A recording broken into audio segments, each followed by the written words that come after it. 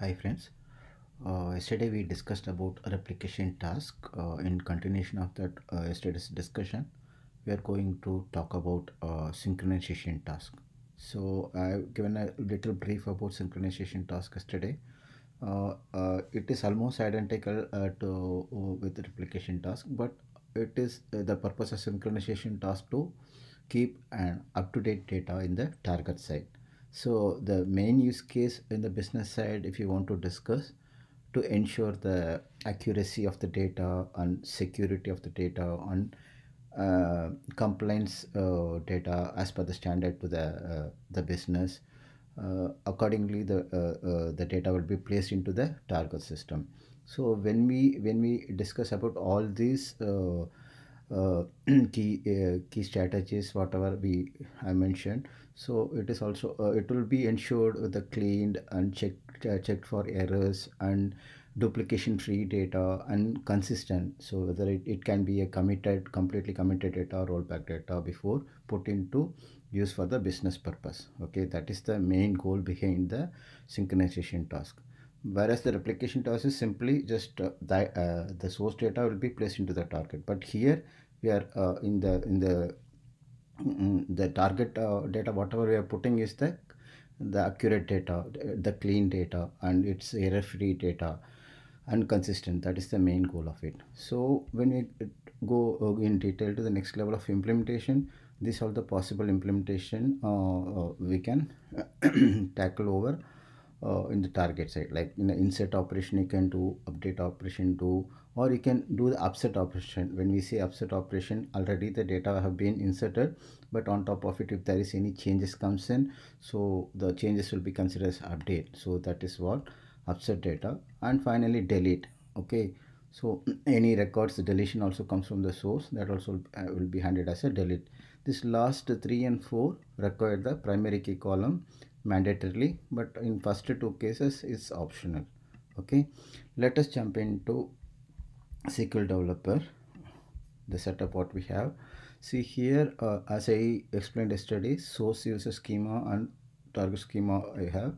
The simple 4 tables we have, uh, EMP, DEPT, bonus and sale grade. Okay, so for our testing purpose, yesterday what we did, part of replication, we have moved data to the target side, so it is created in the runtime in the replication side. But whereas in synchronization task in the target, in advance we have to create a table in target, so otherwise we cannot complete the task creation. Okay, so we have to ensure that targets side the table have been created.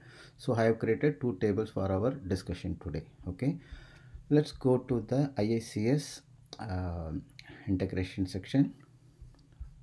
Okay, for a practical demo, here I'm going to click a new and under task.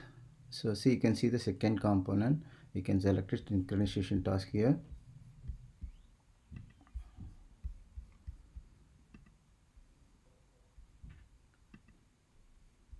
Okay, so once you select the synchronization task, you can select the location, the project folder in which you're going to place this synchronization task. You can do that. So if you can give the details if you want it, like source data sync up with target. Okay, HR system. Okay, to analytical.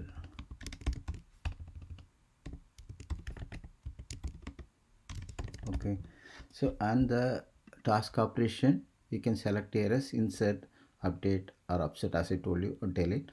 Let us try to do insert operation for our testing purpose.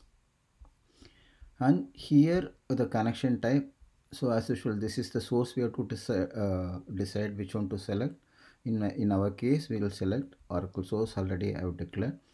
And once it is selected, so you will find 3 types of source in the second option to be checked in.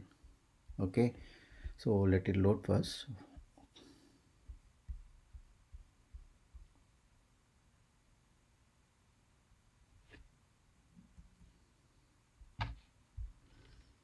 Yeah, so now the source connection have been selected. So see here the source type we are seeing single, multiple, saved query.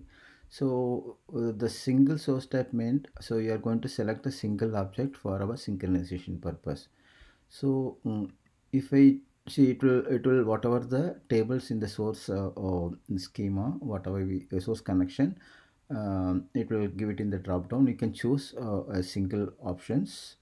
That is the meaning of this source type. So if I select EMP, for example, it will show the data quick preview for your understanding. Okay, so that is the source type of single. Okay, so then, okay, let it load it.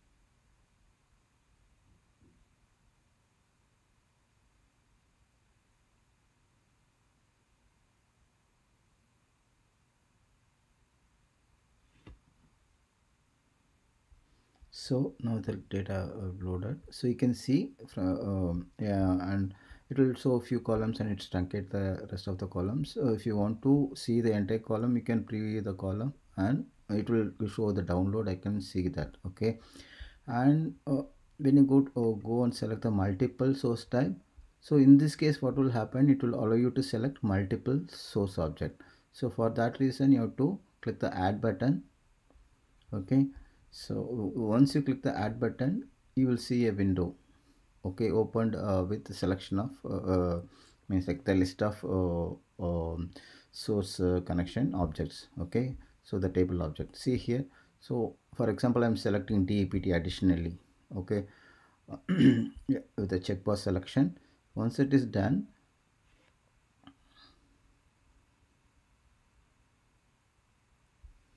okay, you will see automatically the relationship established in the join condition section. Why? Because in the table side creation in the source connection, already the primary key and the foreign key have been defined appropriately. So that is the reason it's pulled the join condition. In some cases you have not explicitly defined, maybe you can use the use define join condition. Okay, so when you say multiple object selection in the source side, if you come to next section here, so but you may come up with a question like, still we are selecting single object here, so what is the purpose of uh, the multiple table? So in that reason, based on business reason, the data from the combination of table you are going to create it. Target table you can define it accordingly and map the columns from the combination of the table. That is the way you have to understand it. So now let's go back to the source side again, and the third source type is saved query. Okay, when we say saved query, a query component you can create it. So when I say query component, if I cancel it here, okay, and create new, if you see component section here, you will see an option called save query. Okay, when you hit a create button, it will give you an option for you to define a query. Okay, what is the connection type and what is the query you want to define it, you can define it and create it. For example, in our case I have created already one saved query. I'll show you. Okay,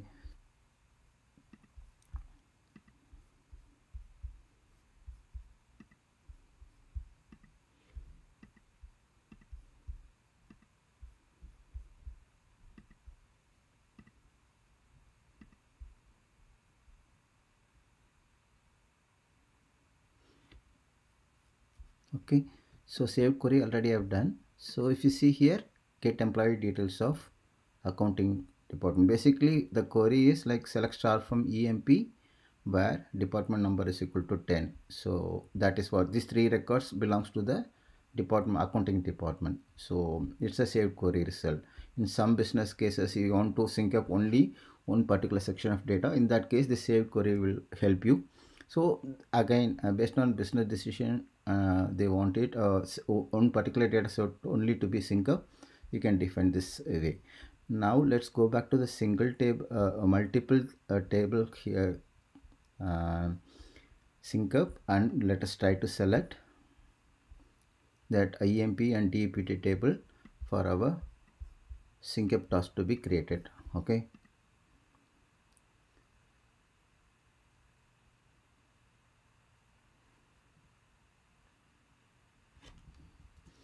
Again, in this case, what will happen? We are joined based on the inner join condition. The data will be pulled and passed on to the target table. Correct. It's okay. So what will happen is it will pull the data belongs to only department number 10, 20, 30 and 40. There is no employee defined, so it will be excluded since it is inner join. Matching results at only it will come out. Okay, let's click next here and select target.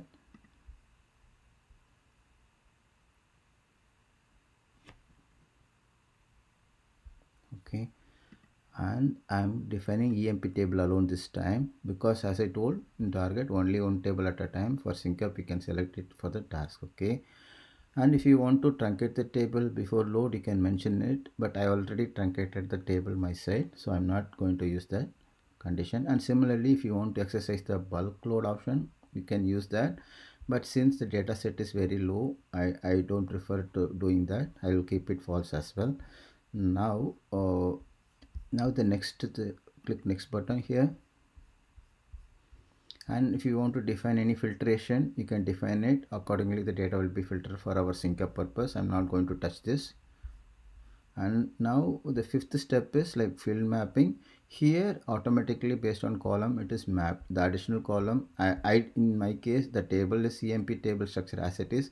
I didn't define additional column, so I'll leave it as it is, the mapping. And here the interesting part is unlike replication task there is no map transformation logic anything was not there in the replication task, but synchronization task you can add a maplet for any business rule definition, the transformation logic, everything can define and use the maplet and validate it. Okay, so if there is any maplet you define you can validate the mapping as well. That is the beauty of it. Here the transformation logic you can apply in the synchronization task. So all, as I told before, the clean data and data error free data and accurate data, so and consistent data to maintain, this is really handy section to be understand. Okay, next this is the final touch and we are going to schedule it or not schedule it. I'm not going to not schedule it, simply run the task for one time. Okay, finish, and the task has been created. Let us try to run it and verify it's running successfully or not.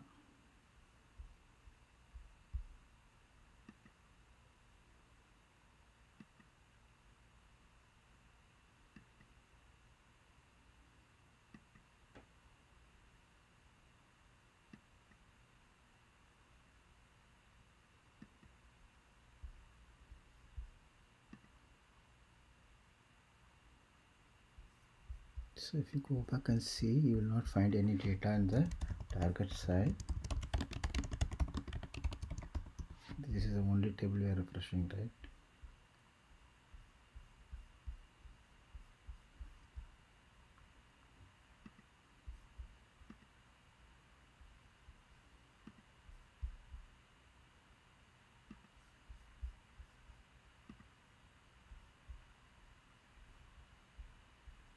Oh sorry, on the target table.